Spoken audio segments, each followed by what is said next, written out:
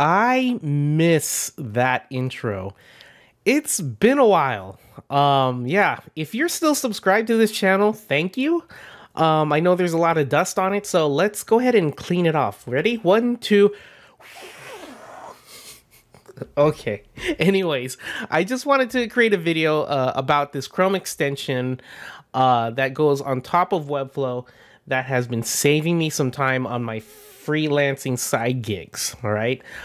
So back in March 8th, 2022, Tom Beckers, the creator of Flowbase.co, tweeted out this screenshot, and I was like, oh, what? What is this? What is this? And yeah, that's what he responded with. And so if you haven't heard of Flowbase, check it out. I think they were the first ones to figure out how to copy elements from an external Webflow third-party platform into your Webflow project. And yeah, they've taken that to the next level by creating an extension. I'm going to show you it right now. All right. So I'm going to go to a very blank project, and it's right here, Flowbase.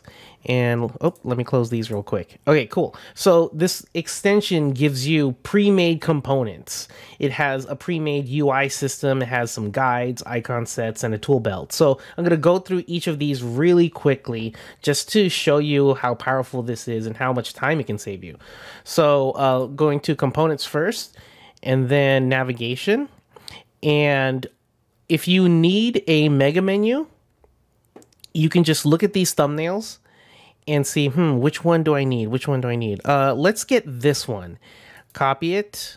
It's copied to my clipboard. So now I got to click on the body tag, paste. There you go. There you go. All the styles, all the mobile, all the, like, everything. It's already done for you. All right. So let's preview it and see what it does. Now, all you got to do is just change it. Change the colors, change the text. I mean, that's it. You even have like a little, and let's check out mobile. Look at that. So usually I would teach you all how to build this from scratch, but I mean, if there's something that is done for you, use it.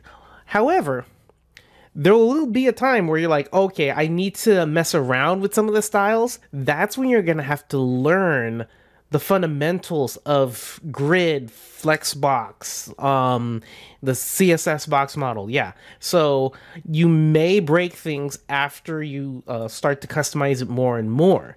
But if this is the exact, say, component template that you need, then you're good to go. All right. So let's go ahead and delete it and show you other things. I'm going to clean up the styles. There we go. Hey, clean up. Okay, well, we'll leave it like that. All right, cool. All right, so you have navigation features, footer, I mean, like all these things. So obviously, you have the free and the premium. Premium is going to have more things that you can copy into your project than the free. But I really feel like it's worth it because it saves you so much time. And so when it saves you time, it's saving you money. So yeah. Anyways, yeah, a lot of things to play with here. A lot of things, including multi-step form. I see a lot of people like, how do you make a multi-step form? How do you, well, there you go. Just copy it and paste it into your project. All right. So the FlowUI system, it's really nice because it's like the components, but it's more pared down, so it's not fully styled. So let's go to navigation again, and let's go ahead and copy this to the clipboard, paste it here, and there you go. So it's, as you can see, it's very more, it's not really styled. All right, but check this out. They are using the Webflow navbar component. Okay, so this is the component that if you click plus and you drag the navbar in here, this is basically that, but styled in a more modern way. So the reason what I'm talking about is right here. So in the Webflow container, the Webflow navbar component, it has this container, and I always tell people in my past streams and my past videos, no, drag all 3 elements out of the container, delete the container, add a div, and then drag all of those into that new div. And now you have more. Oh, come on. What? What happened? I can't do it. There it goes. And now you have more control over the style of the container. All right. However, if I delete that and go to the the FlowUI one, the Flowbase one, they've already done that and then some. All right. So yeah, this is using Flexbox. This is, yeah, it's using more modern things. So yeah, much faster. And not only do you get the FlowUI system, but guides to help you through stuff. Like a lot of the usual things that clients have been asking for, like how do I count up inside of Webflow? So it gives you a guide right inside of Webflow, so you don't have to like switch tabs. No, you can just go there and like, okay, once you're done, like for example, okay, now you need to copy the script, this right here. So I'm going to copy it, and paste it into my code. Well, I need to add a hosting plan, but yeah. So you add it to the code, and then there you go.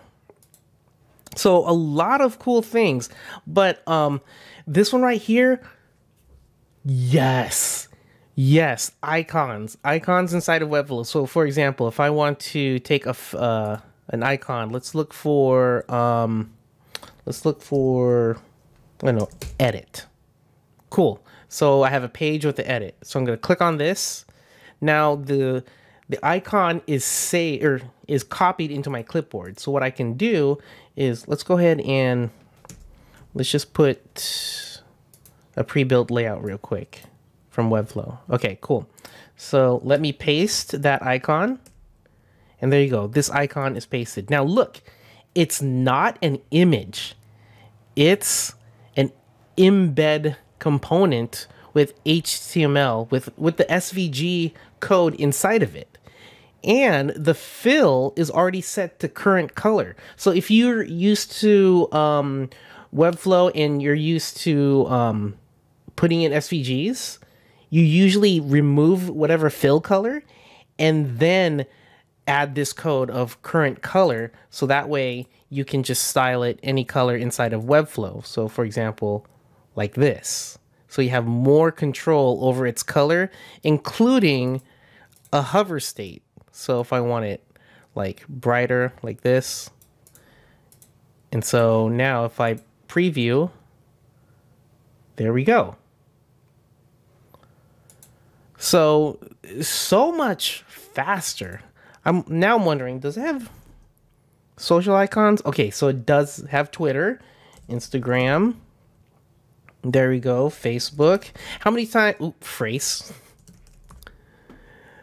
Yeah, there you go. So how many times have you gone to, well, for me, I've been going to like flaticon.com and just downloading an SVG and then opening it up to get the code. And well, there you go. Saving time.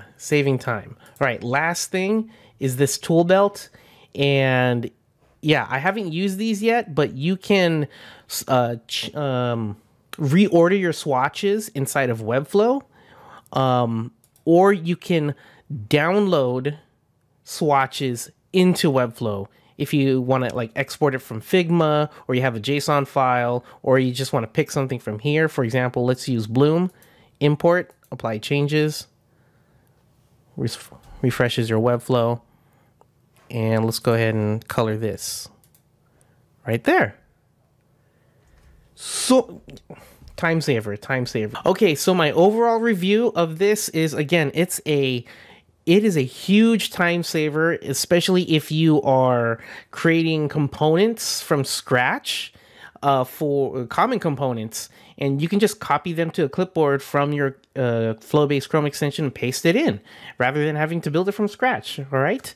But my only thing about this, the only thing I would ask, and Tom, if you're watching, is before copying it to a clipboard, it'd be nice to preview what I'm about to copy, because seeing that little thumbnail isn't enough. I would love to, instead of pasting it into the project and replacing any styles or overriding any styles, just to see what that component really looks and feels like, I'd like to preview it before making a decision. So Tom, if you can get on that, please.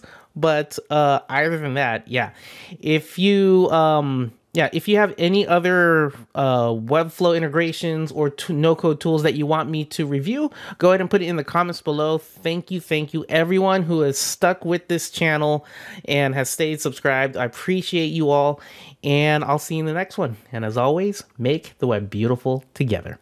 See ya.